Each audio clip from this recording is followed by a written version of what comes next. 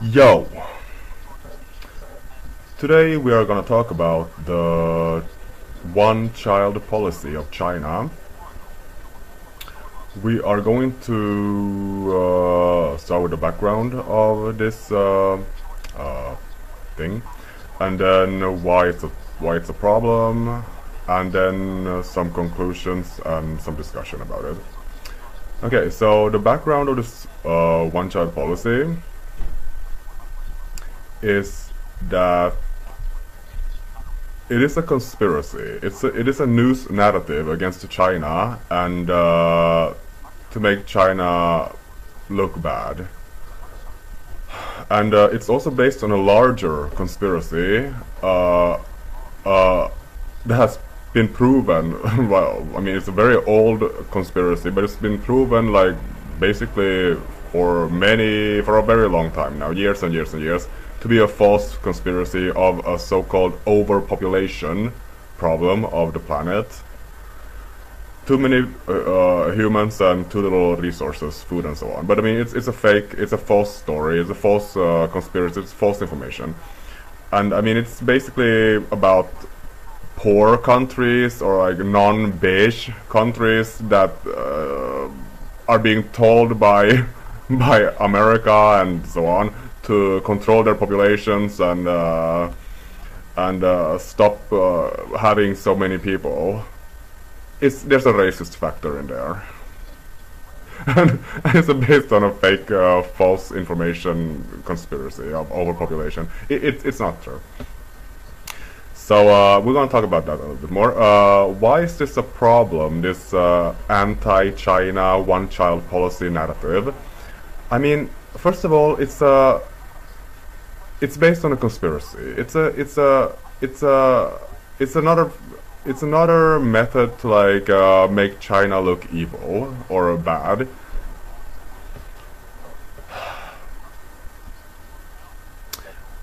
It's a moral attack against China that like a magical number of millions, hundreds of millions, billions of children in China were lost because of this policy that China got from basically by influence of America to control the population of China.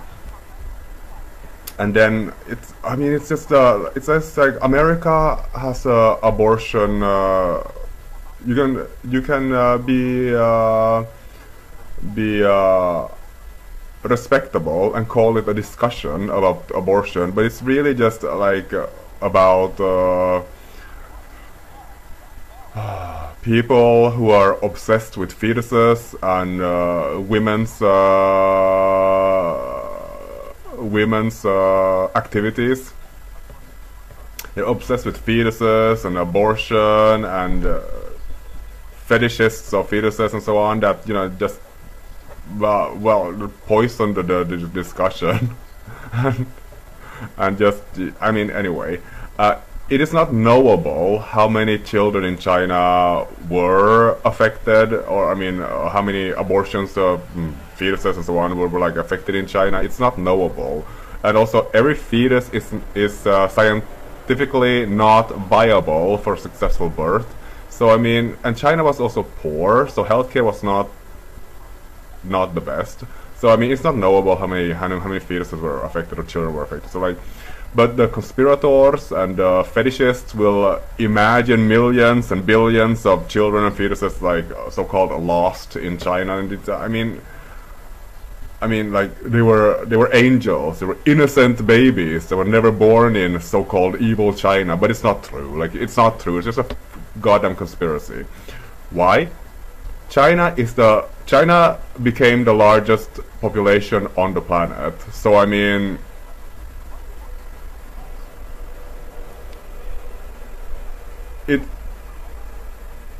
based on that fact alone, it's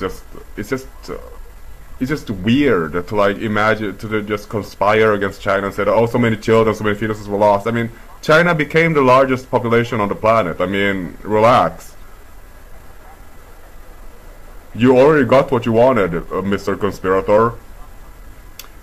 so many babies in China that China became the largest population on the planet. So I mean, it's just a weird conspiracy to attack China as evil because of the one-child policy, when China had the most children on the planet to become the largest population on the planet.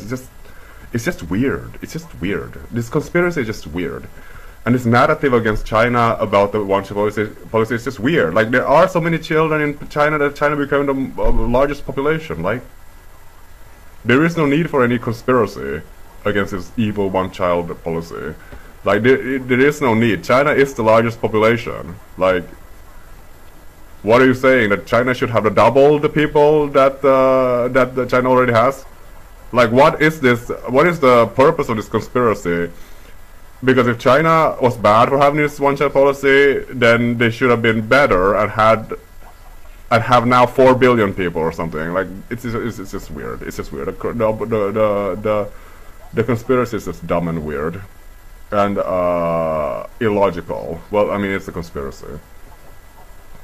But I mean, to all of the conspirators that believe in this, that write about this one-child policy in a negative way against China, like, please get out of women's vaginas. Get out of people's bedrooms. Like, don't be so fetus obsessed. Don't fetishize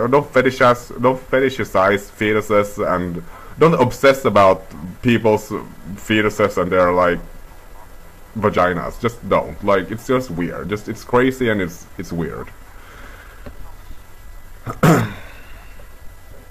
Okay, so yeah, like, I mean, the problem is that it is a conspiracy, and it's not a logical conspiracy. It's just a weird conspiracy.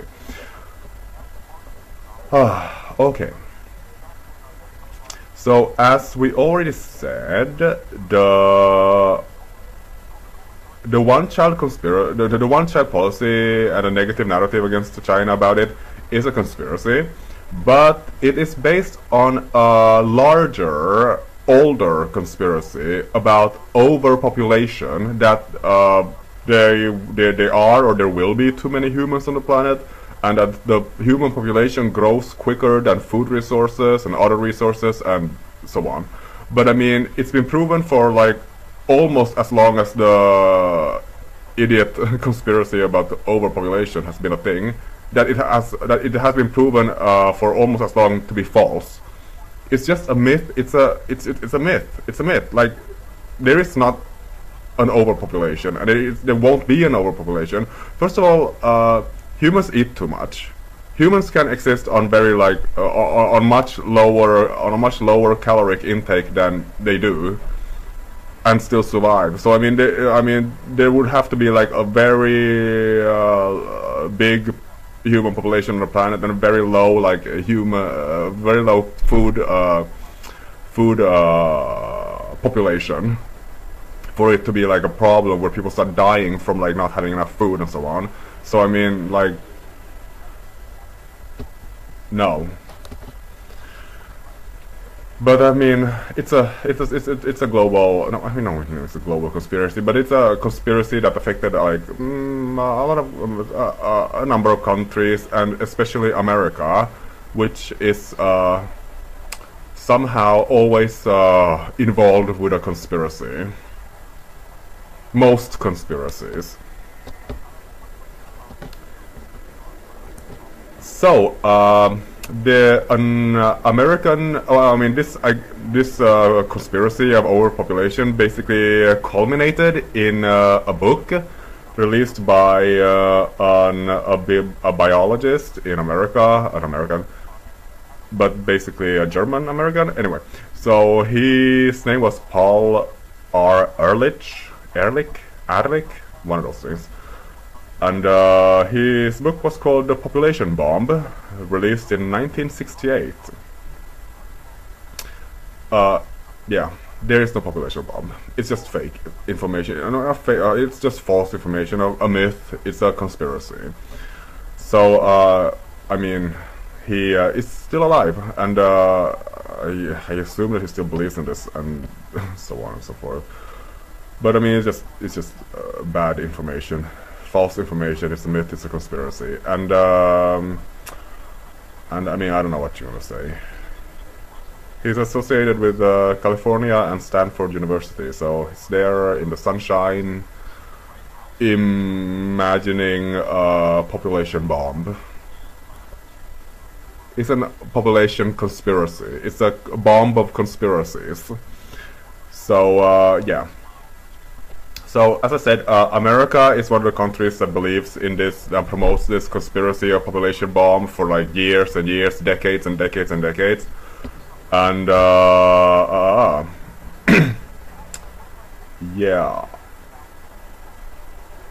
Yeah.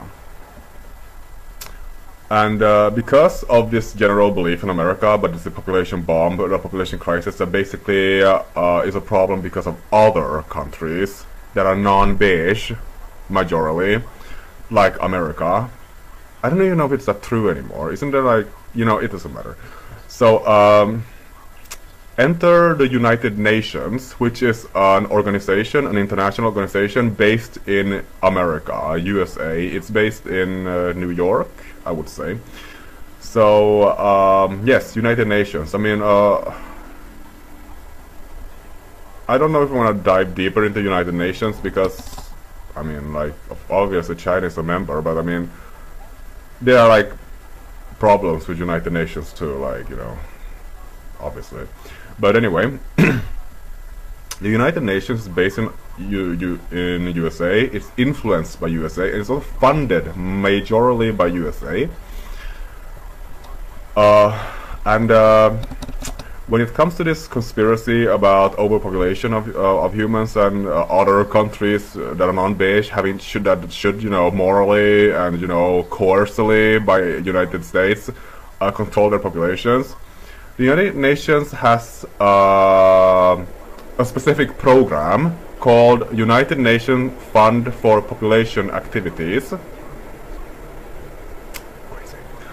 that was funded in 1969 to, well, basically advise other countries on how to control their populations. Crazy. Okay, it was funded in 1969, and I mean, the whole premise is insane. Insane. But specifically insane because Ronald Reagan,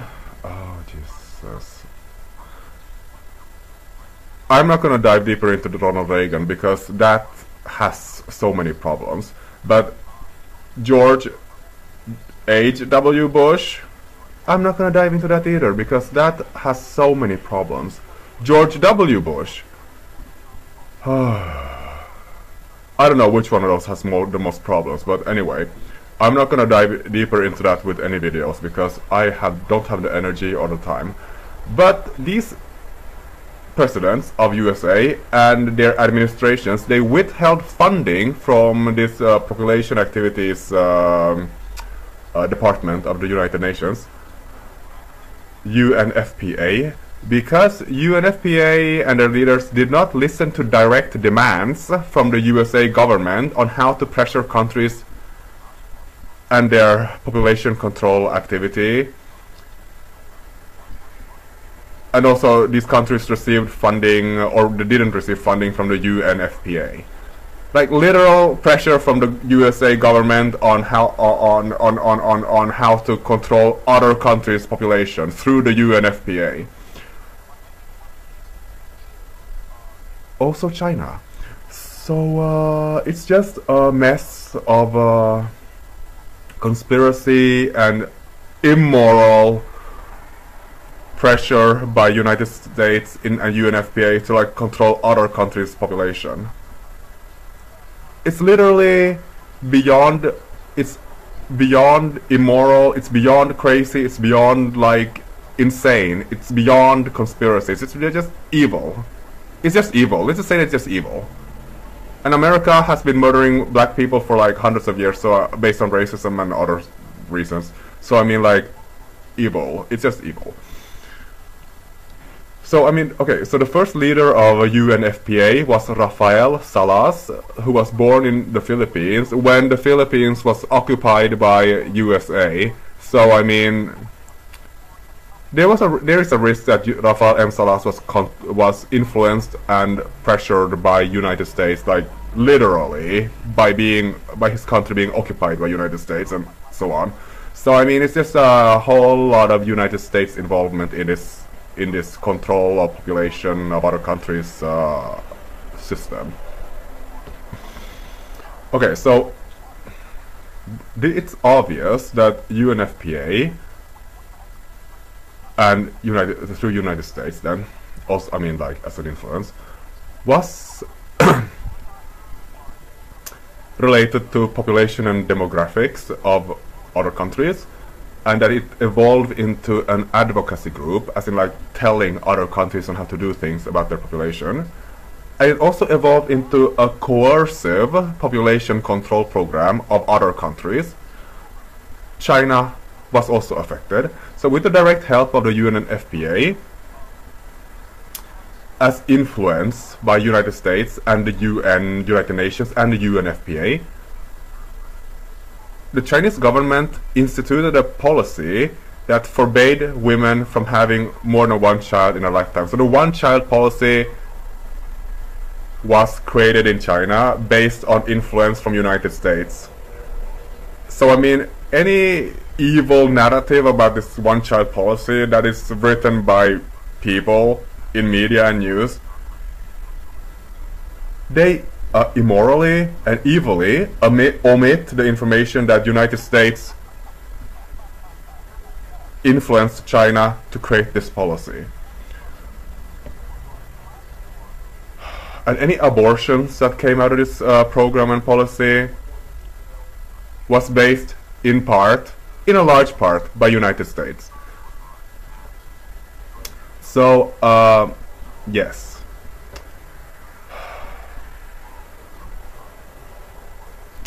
One of the people in China that was influenced by this myth of overpopulation and so on was a man called Yin-Chu. And he was an academic, and once he was the president of the University of Beijing. So he was influenced by this conspiracy of overpopulation, and he was also a part of the Chinese government at one point, and he advised the Chinese government. And this, combined with United Nations and their USA influenced the population control policy, basically resulted in a one-child policy and a population control program in China, and then all of that created this whole conspiracy narrative against evil China and their population oppression control of population. And I mean, it came from United States, United Nations. So I mean,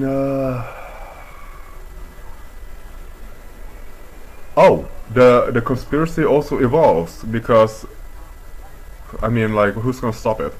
Now the conspiracy is that China has a population problem, and that there are not enough people in China for the future. And I mean,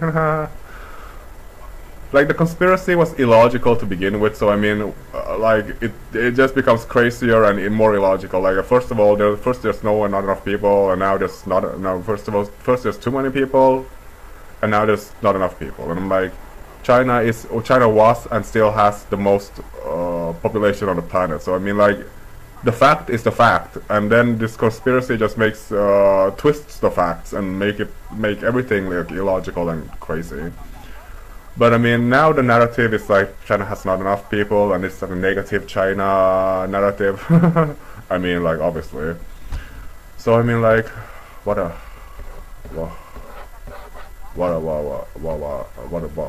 I mean, the goal is to make China look negative and bad and evil, so that's the conspiracy.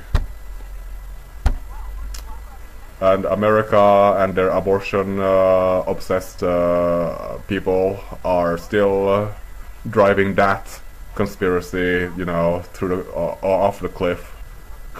And, you know, jumping into people's bedrooms and putting their opinions into women's vaginas and, you know, telling them what to do. What? That's funny. That's very funny, actually. But it's not funny when people die because they can't, they couldn't get an abortion, and, you know. Ugh, yeah. Well, that's what happens when you when conspiracy is your energy. But when it affects other countries, then it's just I mean, idiot policies based on fake information and false conspiracies and myths and just stupid.